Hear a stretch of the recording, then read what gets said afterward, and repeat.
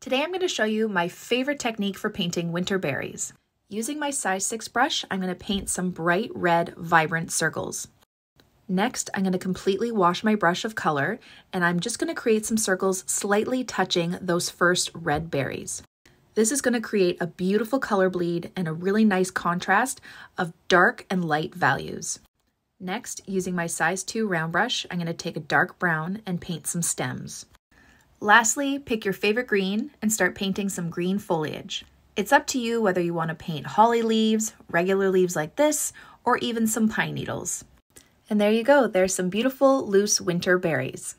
Make sure to follow me on YouTube for tons more full-length tutorials.